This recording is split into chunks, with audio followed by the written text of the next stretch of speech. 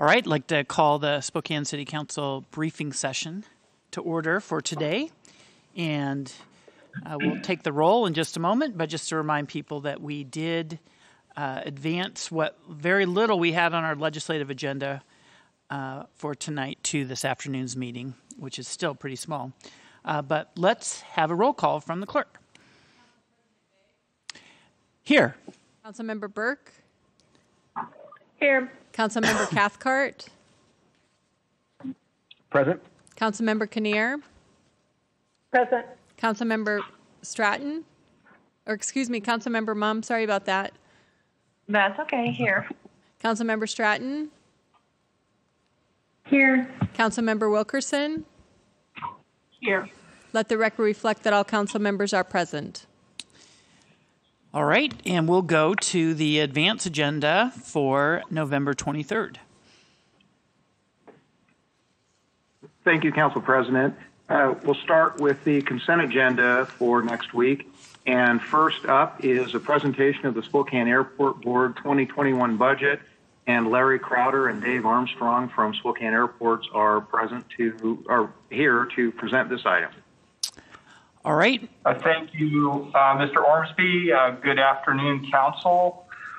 We have had the opportunity to speak with many council members with regard to the proposed 2021 operating and capital budgets. I know we have a couple more conversations planned before next Monday.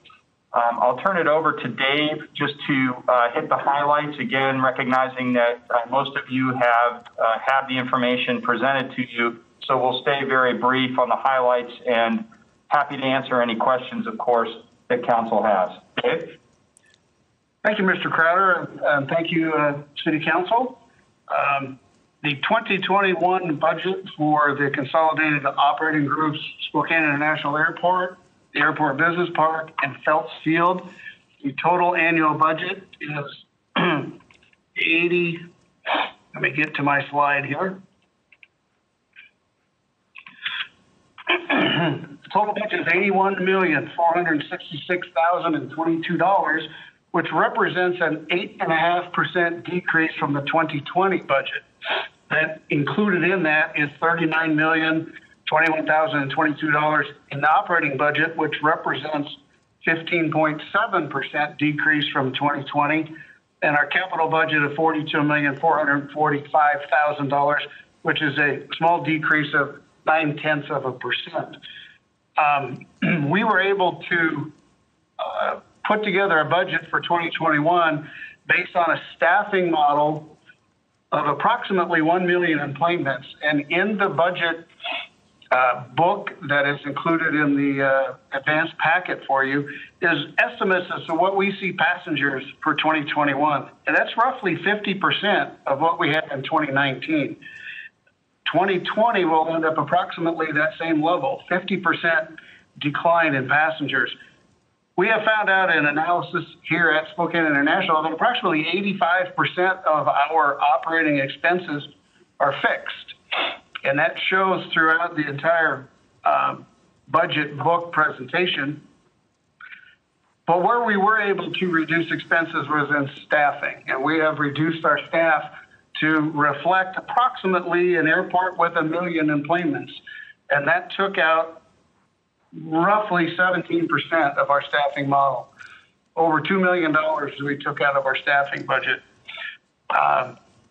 We were able to reduce other costs in our parking operation by consolidating some lots that we were then able to get as close as we could to the terminal so we would not have to be running our shuttles and not have to be removing snow and de-icing surface lots on the airport. That took out another significant amount of costs in our operating budget. We were able to reduce some utilities by obviously shutting down some of those lots. We're reducing repairs and maintenance. We have reduced our third-party contractors significantly. Those were the areas that we were able to reduce the 2021 budget in the operating portion of it. Our capital budget is approximately the same as 2020, mainly because of the funding mechanisms.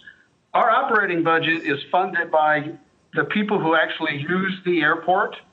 It's from our parking rents, tenant rents, our agreements with the airline partners where they pay tenant rents and landing fees, our concessionaires like the rental car companies, our food and beverage.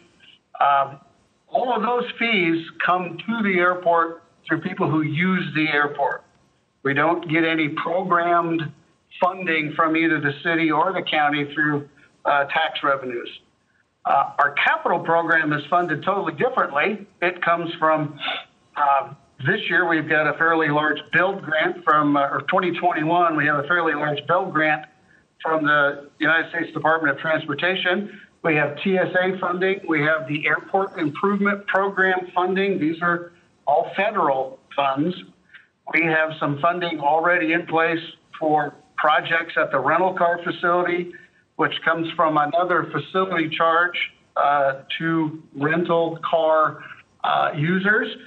We have funding from passenger facility charges, and we have projects associated with that in 2021.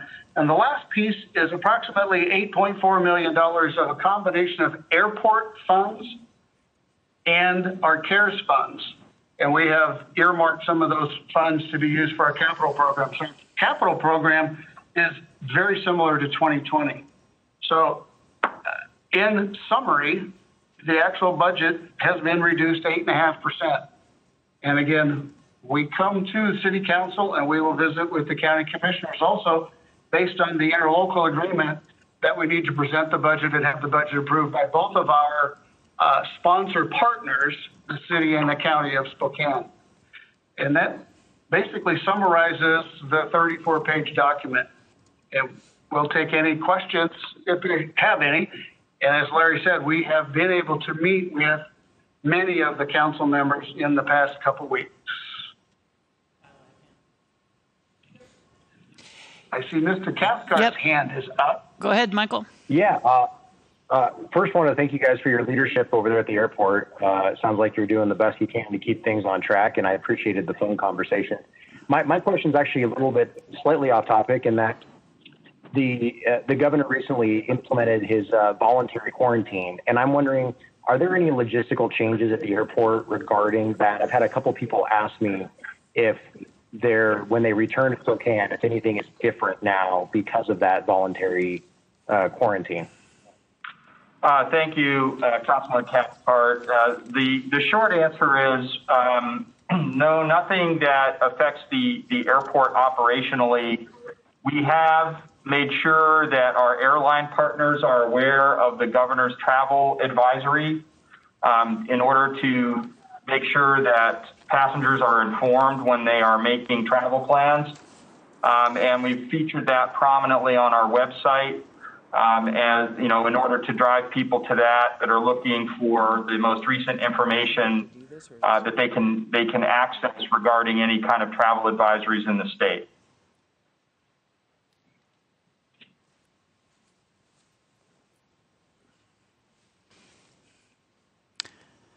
Any other questions from anyone? Again, I appreciate you reaching out. I know a couple council members still are looking forward to meeting with you, and but it's great that you take that time to do it, which is easier to understand it.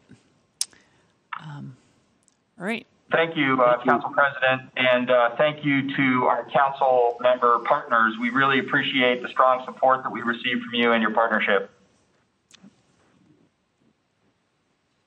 Thank you, Dave and Larry. Next, we have some recommended purchases by Fleet Operations for the wastewater department, and Mike Loudon is here to present those three recommendations. Thank you, and good afternoon, council members. These three items are really two items. It's a tank truck and a service truck to replace the aging vehicles that have over 10,000 hours piece on them. The tank truck's coming from Kenworth and Solid Waste Systems at $185,000, which is $15,000 under budget. And the service truck coming from Columbia Ford or Freightliner, respectively, at $142,000, which is almost $100,000 under budget. Thank you. Any questions for Mike? Next, we go to 2 one-year contract renewals for fleet services, and David Payne is here to present this item. Good afternoon, Council President, Council members. The first item is to renew a contract with Raycom Services here in Spokane for backup support for radio and upfitting primarily of police vehicles. We use them for overflow when we can't handle all the work because the police vehicles typically come in within a very short period of time. It takes anywhere from 2 to 4 weeks to condition those and put them out the door. That contract is for $150,000 to be used on an as-need basis. The next one is a renewal of the contract. No, what's that? Oh, I'm sorry. For our tire services with Goodyear Tire. Tire services, Wakefoot Commercial Tire Systems, which is the Goodyear dealer here in town.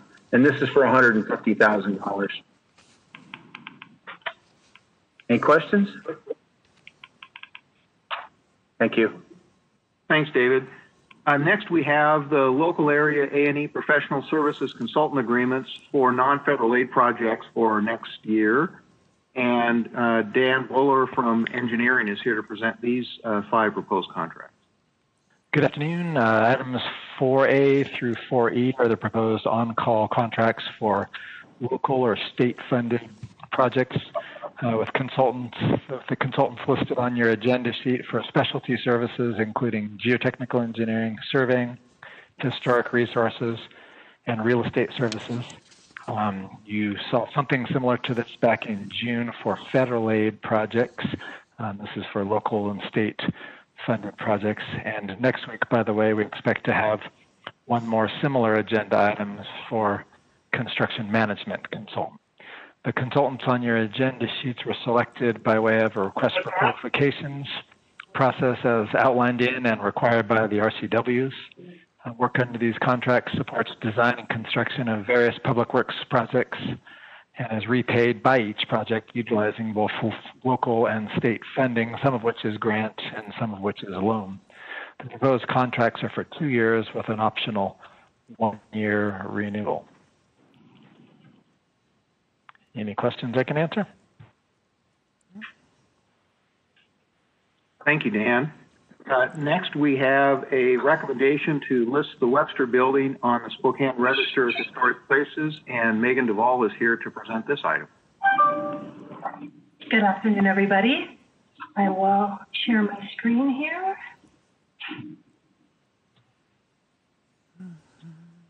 Okay. Moving through here really quick. As you know, the Spokane Register of Historic Places is our local program for listing properties. It is voluntary and does require the consent of the owner for listing. We protect our historic resources through the management agreement that you're looking at today. And design review is only when a building permit is sought for a property, and this is how we offer incentives to property owners. We are in the middle of lots and lots of incentives, which is a good thing. So in order to be eligible for listing on the Spokane Register, a property has to be, generally has to be 50 years or older. It can be historically significant based on any of the criteria that we have in our ordinance. We can list building sites, district structures, or objects. Category A deals with broad patterns of Spokane's history, and that's actually what the Webster Building is being considered under today. Category B is an association with a significant person. Category C deals with its architecture. D is prehistory or archaeology. And then finally, category E is cultural heritage. So the Webster Building, resting on a brick and concrete foundation at 415 West Sprague, the 2-story Webster Building was constructed in 1893 as an unreinforced brick building with stores on the ground floor and single-room occupancy hotel above. Its construction after the devastating 1889 fire, unfortunately, also coincided with the economic panic of 1893 and subsequent depression, one that left almost a 5-year gap in Spokane's rebuilding efforts. The Webster Building is one of approximately 15 brick buildings built in the immediate post-fire era, which we consider to be that 1889 to 1893, before the panic hit, that remain extant in downtown Spokane. It thus remains as a significant physical manifestation of the pivotal period in the Spokane's early development and is eligible for listing on the Spokane Register of Historic Places under Category A. Edgar Webster was the building's developer. Webster lived in Spokane in 1892, or he arrived in Spokane, in 1892, and quickly invested in Spokane real estate, buying property in the burgeoning downtown and outlying properties in both northeast and northwest quadrants of the city, properties that would become the Fairmont Memorial Park and Minnehaha Park.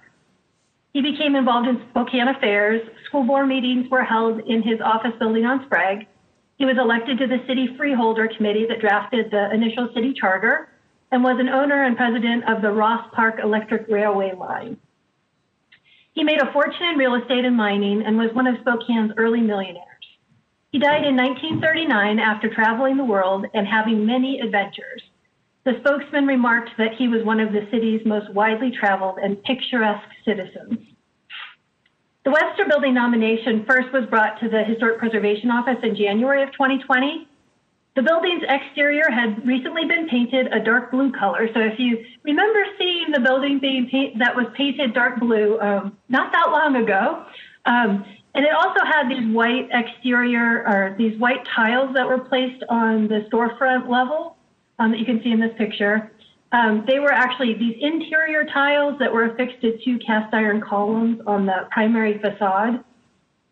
At the time, the nominations committee did conduct a site visit, and when they saw those changes combined with a lot of other changes to the front of the building, they basically said that that those changes had adversely affected the integrity to the point of it not being eligible for listing. And basically left it at that and said that there were a couple things that the property owners could do in order to remedy that situation if they wanted to consider it for a listing. So the building has since been painted a more historically appropriate color, and those tiles that were on the front have been removed and are no longer, they actually put a brick veneer in place and painted it to match the rest of the building. So these are just some pictures of the project as it was before. So basically, really, it's a complete redo. The main level still looks like this. I believe this was Herb's Bar, and they've even jackhammered out the floors in the on the main level. So it's just awaiting a new tenant, and then they will do tenant improvements for that. So the Webster Building retains fair architectural integrity and original location, design, materials, workmanship, and association. The building has had extensive changes to the original windows, as well as the almost inevitable storefront changes, and a reconfiguration of the original single room occupancy use of the second floor into 4 short-term rental apartments. Even with these changes, the building does possess enough essential physical features to convey its historic identity.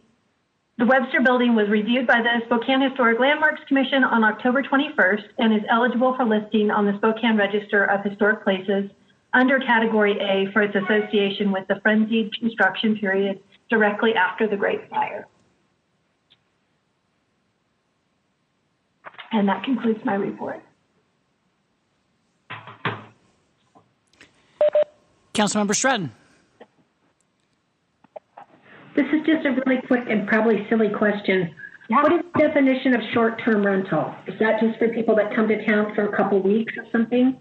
It could be, I think it's kind of an Airbnb type of a situation. So yeah, it could either be like a couple nights or they're really well appointed. They're all 2-bedroom units and 2 bathrooms, and they have big laundry rooms. Each of them have their own laundry rooms.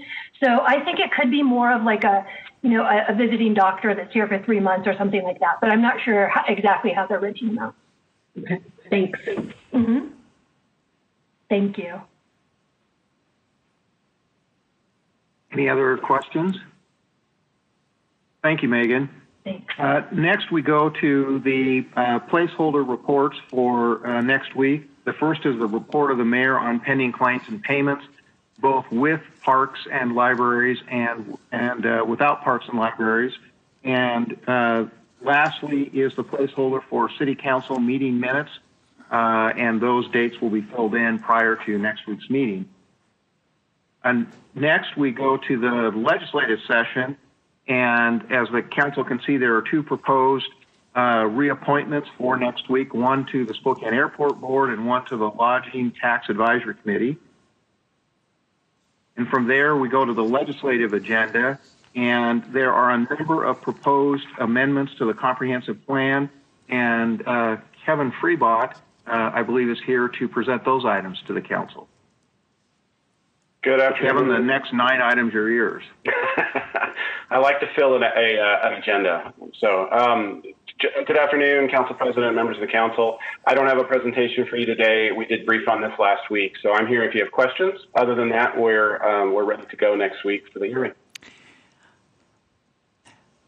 Any questions on any of those items for Kevin? I just had one thing. I was talking to the Clerk Pfister, and she mentioned that probably we needed to relabel these as hearings. And so I'm looking for a motion to take these ordinances 35972 through 35980 and set them as hearing 2 matters A through I. So moved. Second. All right, any discussion? All right, hearing and seeing none. All those in favor indicate by saying aye. Aye. Aye. Aye. Any opposed, nay? Any abstentions? Okay, those are reset somewhat. And I turn it back to you, Mr. Ormsby. Thank you, Council President. Next, we go to the first reading ordinances for next week. And the first is expanding a proposed expansion of the number of authorized golf course zones in Spokane. And Councilmember Stratton is the council member sponsor and also presenter. Councilwoman Stratton.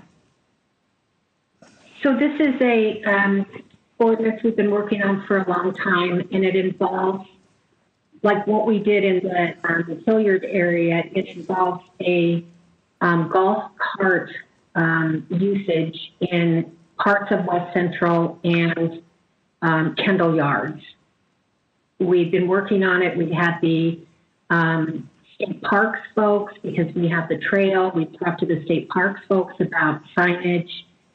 We have maps of the trail, and we have individuals in the neighborhood that have really requested it. Now, I also know that there's another project like this in Councilmember Kinnear's district, where there are a couple neighborhoods that want to put together these golf cart trails. And part of this was an answer to individuals in Kendall Yards and a couple in West Central that wanted to be able to get on a golf cart and drive down, cruise down to the store, pick their stuff up, and go right home.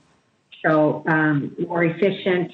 It's not a vehicle, and they're much more comfortable getting around in their neighborhood. That means than a car. So that's what this is. I hope that explains it. Any questions? Councilmember Mumm. Hi, Councilmember Stratton.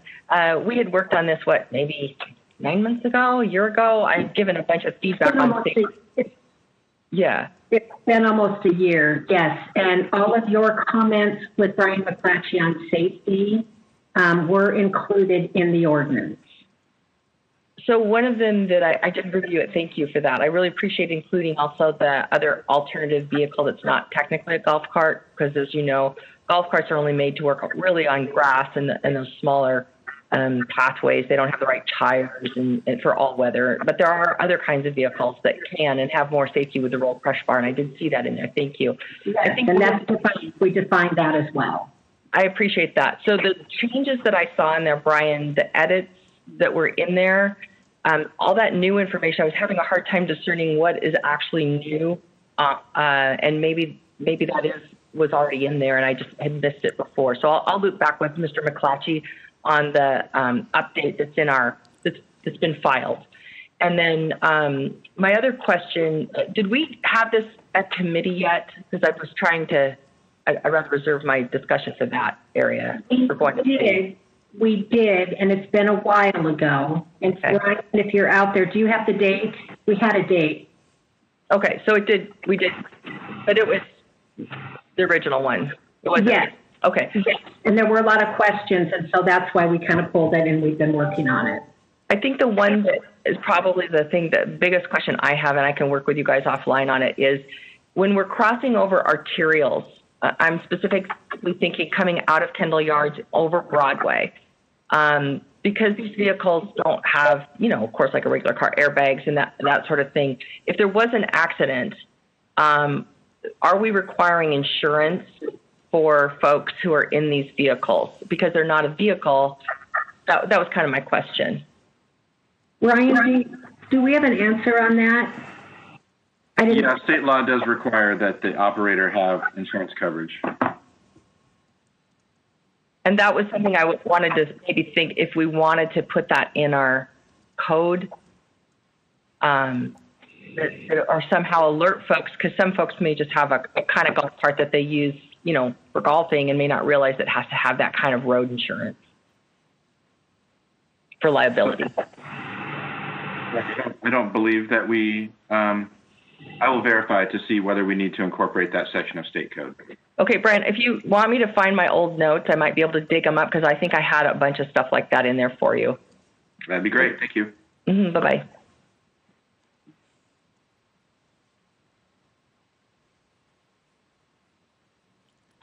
Any other questions?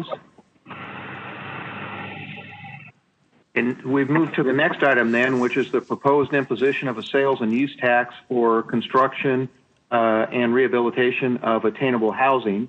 And the council sponsors are Wilkerson, Stratton, and Burke, and Brian McClatchy, the Director of Policy for the council, is here to present this item. Good evening, council, or afternoon. It gets dark early, so I get confused about what time it is anymore. I think you just had a presentation about this in your Finance Committee meeting. This is the result of House Bill 1590, which allows cities to impose an additional 1/10 of 1% sales tax for the construction and acquisition of affordable housing. And this ordinance creates some framework around how that can happen. And happy to answer any questions. Again, I believe this was just presented in your Finance Committee today. Okay.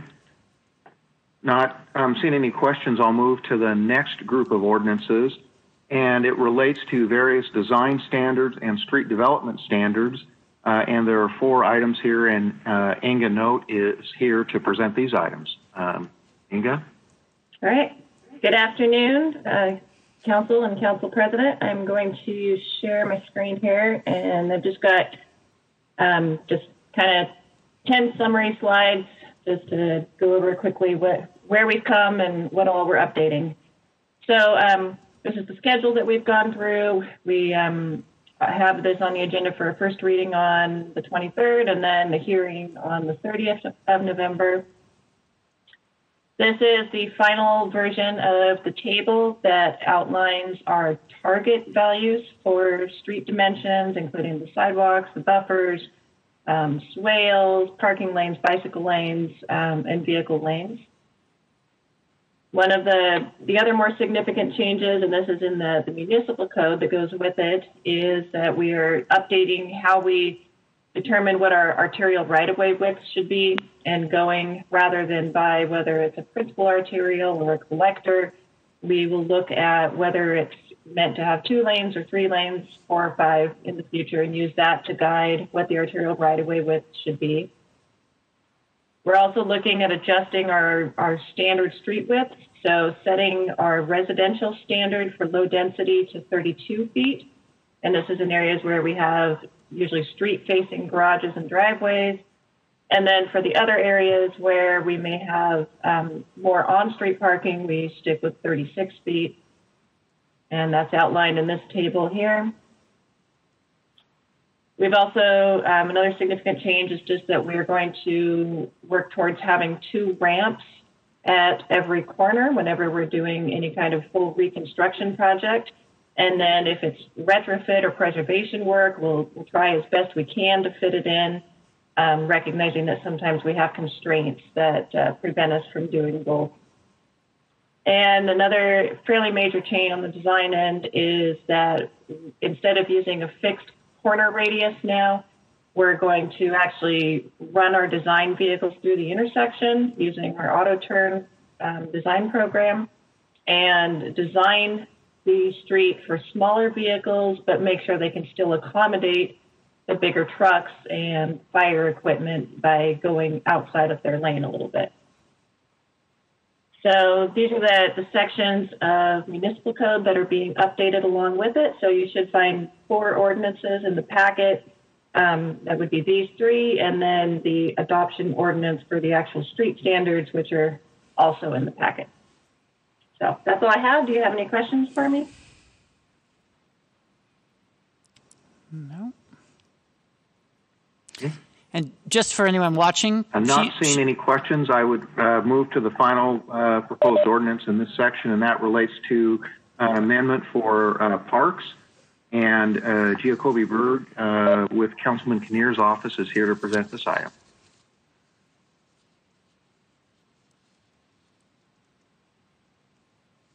I'm not sure he is. I don't see him.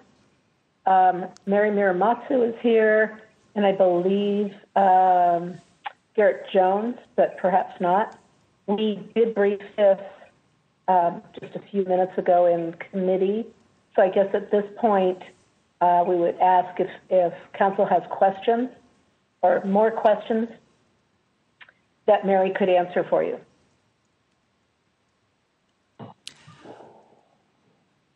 I had a question for you, Mary. There's a provision, there's 2 provisions that talk about drug paraphernalia, which I believe are already illegal under the city code and state law. And so I'm just wondering, do we get anything extra legally by restating it in a perk section? Yes, Council President, thank you for the question. I think it's a great question.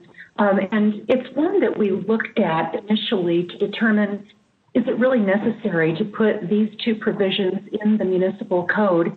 And then after really examining the unique nature of parks, the decision was made to basically restate what's already in state law and in the municipal code, but to add provisions that make this unique to parks. So let me turn to one provision in particular. I don't know if you have it in front of you. Maybe if I can share my screen, perhaps I can walk you through that. Let me see if I can find the right provision. I think this is the one. Let me see. Are you all able to see my screen? Yes. Okay, yes. Perfect. Okay. So I'm going to turn up to the portion under drugs and alcohol. And there's 2 provisions that are added here, paragraph 3 and 4. So paragraph 3 states, it is unlawful for any person in or adjacent to a city park, including in parked vehicles or on sidewalks on both sides of the adjacent street, to use drug paraphernalia in violation of 695412 in Spokane Municipal Code 1015A020, and a violation of this section is a misdemeanor. So what you see in this is a restatement of the law, but it also adds the fact that at parks, we see vehicles that are parked along the city streets at the park specifically for purposes of using drug paraphernalia.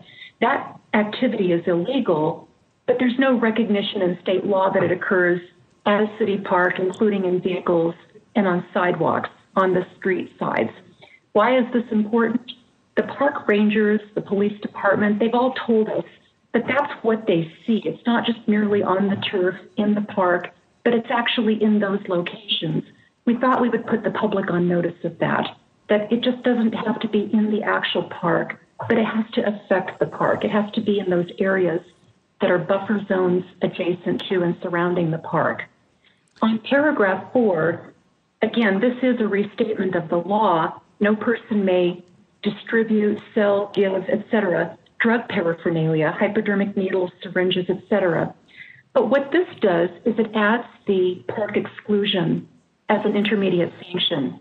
So it's already a Class 1 civil infraction, but now we've added that violators may be subject to the exclusionary process that the Parks Department has had in place for several years. And that just creates an intermediate sanction. A person doesn't have to be cited with a civil infraction immediately, but it gives that additional notice to the public of what the expectation is in the park. Are there any questions on that? Does that help, Council President?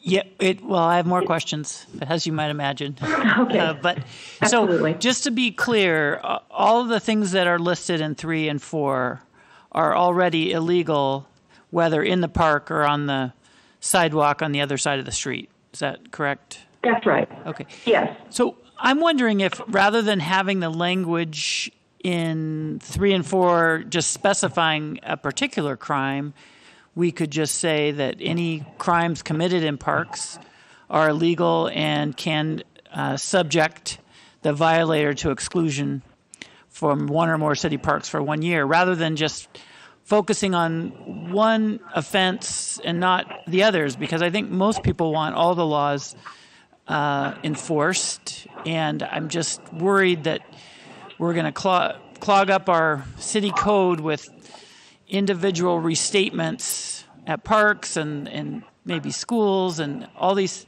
things when it already is illegal. So, but I do agree with you that we need to put people on notice that in addition to any criminal sanction or civil infraction, that the parks can also exclude them for the type of conduct that's disruptive. So I guess I'm just wondering your response to that. It's a fair comment, and I see your point, and I think that's a good observation to have. One of the reasons why we thought this was important is because these are 2 particular offenses that are seen in great abundance in these parks. So yeah, well, technically people do commit a variety of crimes in the city parks. These are 2 that were called out by park rangers as being tremendously frequent.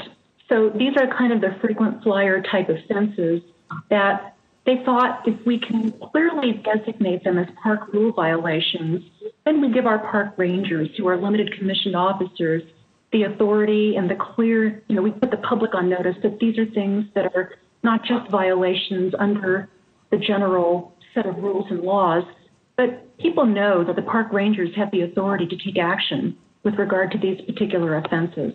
They're already illegal, but they are adversely affecting our parks. And so the neighborhoods, and this is what we saw recently, is that in Brown's Addition and at least one other park, that neighborhoods, people within the city blocks surrounding particular parks, were having to actually go through and pick up needles. And they saw the adverse impacts of drug use. They see the people parked along the streets.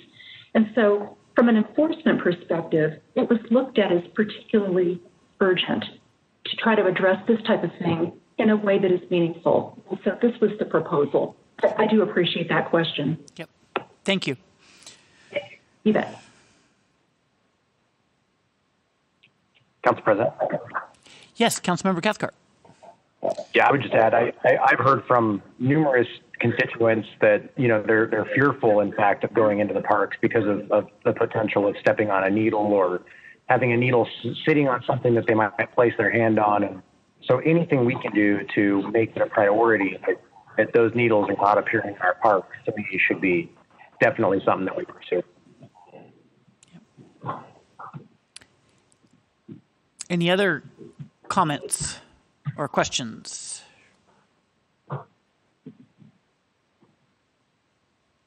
Council President? Yes, Councilmember Wilkerson. Not opposed to the ordinance, and this can't be answered here, but I would like to know how, if it passes, how soon the parks would have this posted in all of our parks. So that's immediate signage going up. Yeah, Councilmember Wilkerson, that's a great question. Just as soon as the ordinance takes effect, so 30 days after signature from the mayor, after passage of the ordinance, they would immediately place signage so that everybody is on notice.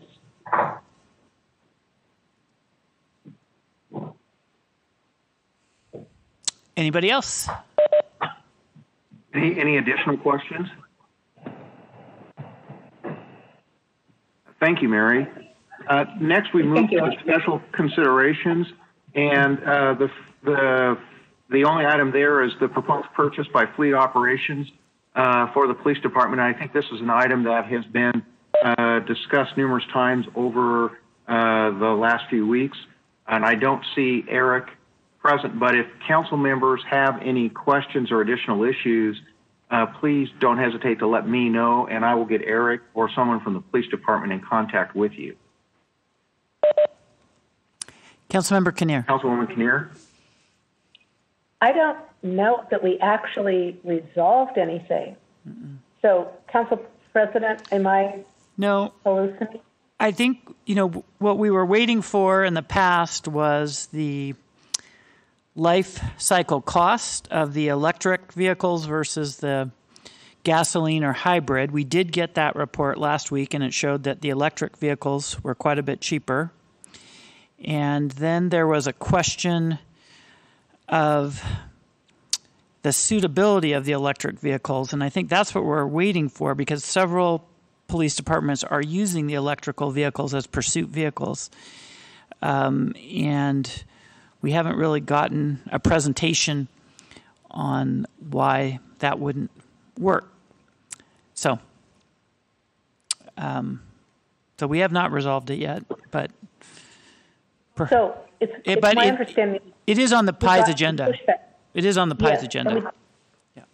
We got pushback, as I recall, based on the charging stations, where they should be, how many. That seemed to be the barrier, and it was kind of cart before the horse, because if you don't have charging stations, you can't have the vehicles, but if you don't have the vehicles, why would you put in the charging stations? So it's the perfect conundrum, and I think we really need to get some answers, because it's something we want to pursue as a council. We've talked about it, and maybe make it as a pilot, see how it works.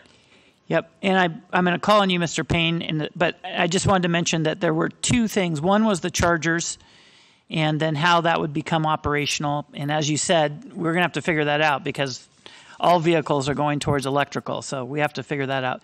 But there was also a concern about whether they could be outfitted as a patrol car, I think. But I see Mr. Payne has his hand raised, so please tell us what's going on, David. Yes, and I apologize, Council. I just came back off vacation last week, and you guys had many discussions about this. As of Friday, Nathan Groh, our fleet analyst, and myself and the SPD, we put together a list of questions, and Nathan has started today reaching out to all the SPDs that we know of that have electric vehicles in service with a list of specific questions to address your questions as best we can. And one of them is fit. And the other is, one of the major ones is fit of equipment, how they're charging them, where they're charging them, and then also what portions of the police department are actually using these, and are they using them as pursuit vehicles? Two of the vehicles that are up for approval are actual pursuit vehicles that are going to go into the rotation for the patrol officers. Mm-hmm. The other two, the Tahoes, I don't know their specific needs at this point. But we're hoping by Friday to have all that information gathered up for the PIE's committee, as Ms. Kinnear had mentioned. Okay, great. We're really looking forward to that. Thanks for mobilizing. And I'm glad you went on vacation, so that's good. Yeah, I went to Arizona. We broke a record, 98 degrees. I'm not moving to Arizona. Okay. All right. Anything else David. On this matter? Okay. And then the final item on the agenda is hearings. And Colin Josie was not able to get on to the call, but he is monitoring the call and indicated that he is available should any council members have any issues that are raised with you or have any questions. And this is just to underscore that the public hearing is being continued from November 9th and will continue until November 30th for people that want to provide input on the budget for next year. And just by way of update, since I have the council members on, is Tim Donovan has put together some materials attempting to summarize changes from the mayor's latest budget, and he's shared that with our budget working group, which is Councilmember Mumm, Kinnear, myself, and we're going to meet this week and talk about it and analyze it, and then get back to you with our thoughts on it. So we kind of took a week off doing that, but we'll get back at it, and we're still looking to pass a budget on time, probably in early to mid-December, no later than the 14th at this point. So. Great. Council President and members of the council, that includes the advance agenda for the meeting on November 23rd. All right. Is there a motion to adopt it as amended, putting all those comp plan amendments into hearing instead of ordinances? So moved. Is there a second? Second. All right. It's been moved and seconded. Any discussion? Hearing and seeing none. All those in favor indicate by saying aye. Aye. Aye. Any opposed, nay? Any abstentions? All right. That agenda is adopted. We're now moving into our legislative session for today that we moved from 6 o'clock. There was no consent agenda. There is two things. Sorry. There's a very short consent agenda. If Madam Clerk would read the consent agenda. Reports, contracts, and claims. Number 1, report of the mayor of pending claims and payments of previously approved obligations, including those of Parks and Library through November 6, 2020. Total $6,168,081.41 with Parks and Library claims approved with respect to boards.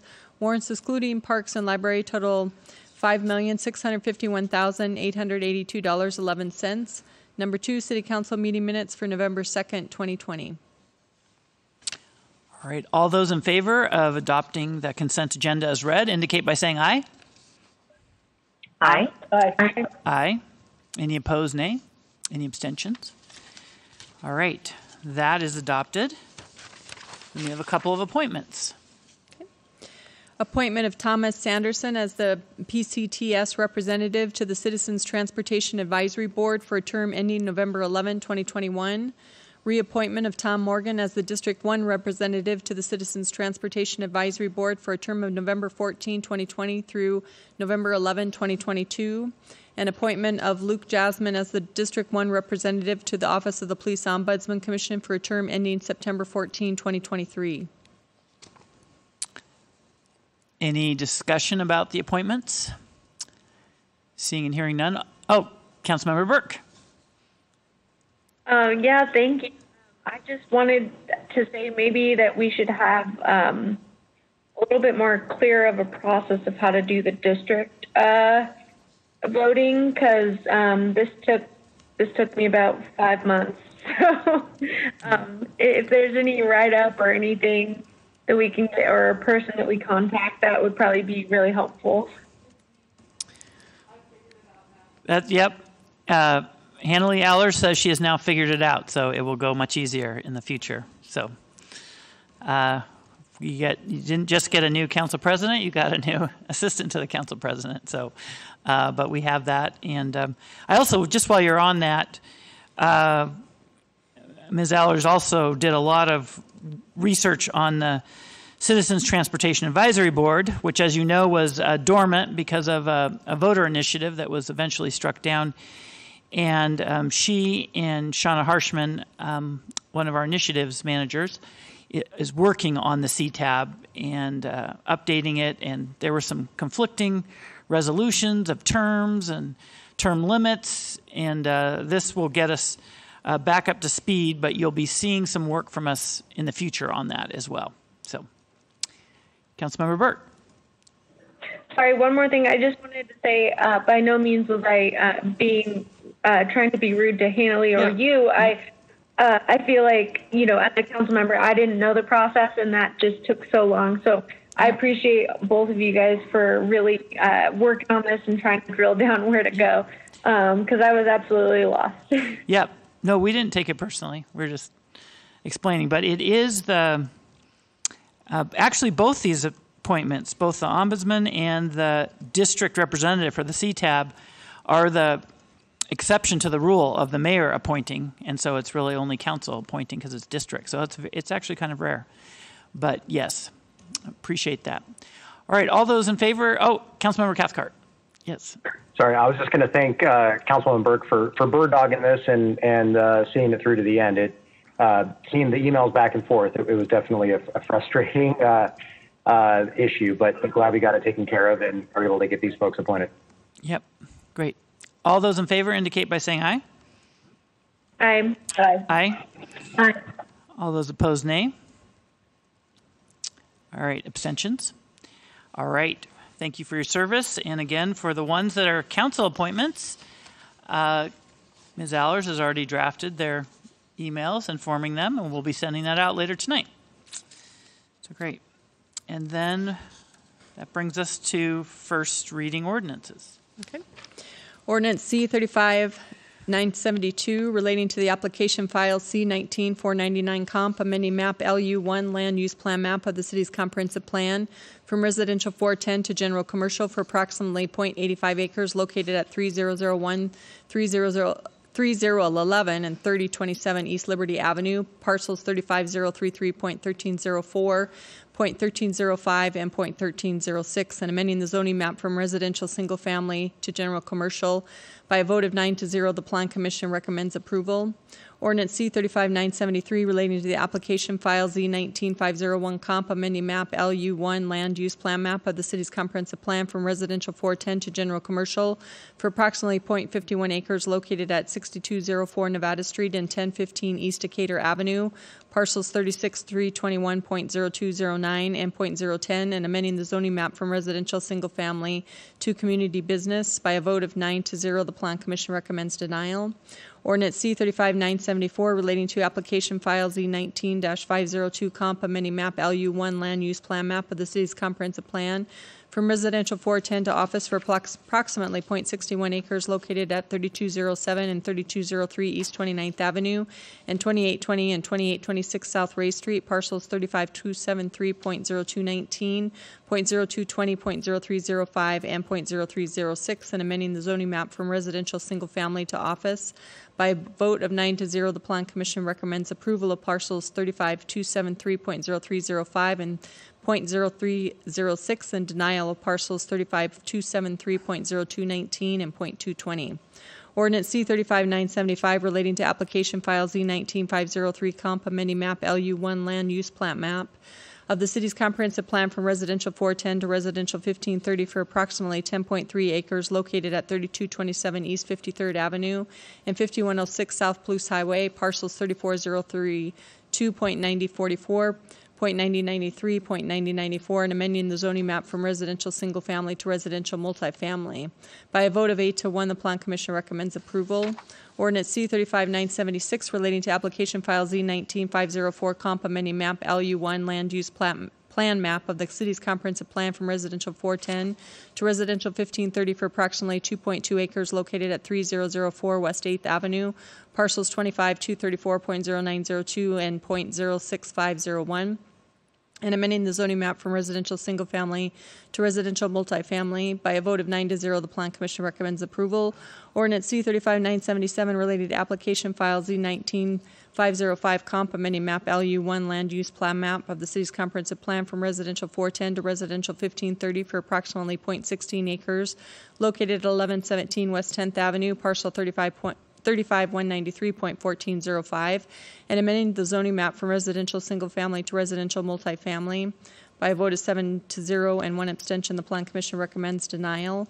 Ordinance C-35-978 relating to proposal file Z-20-019 comp amending comprehensive plan map TR5, proposed bike network map in various locations, and amending the text of Appendix D to the comprehensive plan to update terminology related to protecting bike lanes and to update map references. By a vote of 8-0, the Plan Commission recommends approval. Ordinance C-35-979 relating to proposal file Z-20-042 comp amending comprehensive plan map TR-12 arterial network map in various locations throughout the city together with corresponding changes to the official arterial street map in Spokane Municipal Code 12.08.040. By a vote of 9-0, the Plan Commission recommends approval. And ordinance C-35-980 relating to proposal file Z-20-045 comp amending the text of Chapter 4 Transportation of the Comprehensive Plan to discuss safety needs for at-grade railroad crossings. By a vote of 9-0, the Plan Commission recommends approval. Further action is deferred on the first reading ordinances. All right. Well, as usual, an excellent job reading. And if it takes that long to read, you can just imagine how busy our staff has been in the last year and our Planning Commission members getting ready to make these really important proposed changes. So thanks to everyone for that work. We'll have quite an extensive meeting next week to go over those in detail and let the public weigh in on it.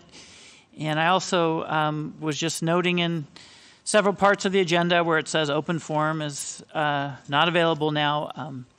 Ms. Allers is working on the proposal to start up open forum in a limited basis, and she'll have something in writing hopefully in the next week or so that we can all review and see if we can start doing that virtually for 30 minutes at our council meetings soon. With that, everybody please stay healthy and take care of yourself, and thank you all for your service. We're adjourned.